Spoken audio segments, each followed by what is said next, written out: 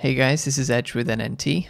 This video will guide you through the updated migration mechanism for moving Neo and Gas from Neo Legacy to N3. Before we jump into the migration process itself, there are a few things you should know. First and most importantly, be sure that you want to actually migrate your assets before deciding to do so. It's a one-way move and no exchanges currently support the N3 network. If you want to sell your Neo or Gas in the near future, you'll want to stay on Legacy for the time being.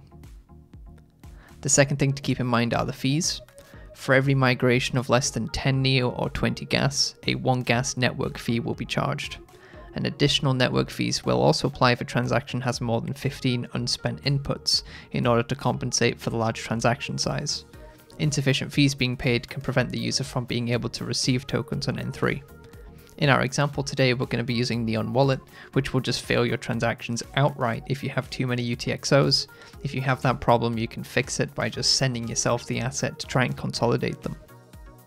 Finally, as a warning about the new mechanism itself, the replacement for the polynetwork migration process makes use of a black hole address to which no one owns the private key. For migration, users will move assets to this address on Legacy, and they will attach their N3 public address within that transaction in order to notify Neo Foundation to release those assets on N3. It's very important that you don't try and transfer assets to the black hole address directly. Only an officially recognized channel should be used to make sure the transfer is performed correctly and with the right attached fees and data. At the moment, there are only two places to perform migration, either on the official web portal migration.neo.org using Neoline or O3 wallet, or you can use Neon Wallet's own built-in migration process. That's what we're going to be using for this video.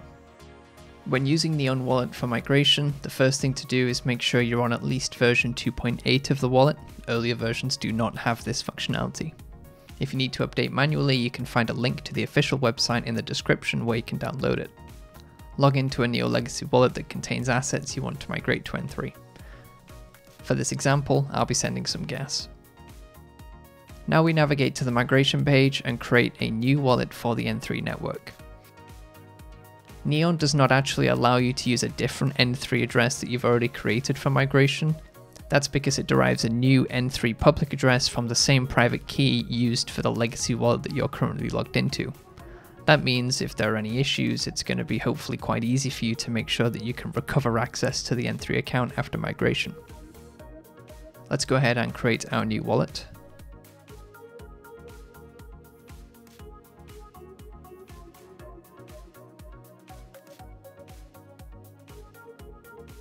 After confirmation, you'll be taken to step 2, where you can see the new address has already been added as the recipient. Now we just need to choose the asset and quantity of it to migrate and fire off the transaction. As you can see, in my case, I'm migrating less than 20 gas, so there is a fee to be paid. That means I can't send this full quantity and I need to drop 1 gas from the total to send, which will allow the transaction to go through.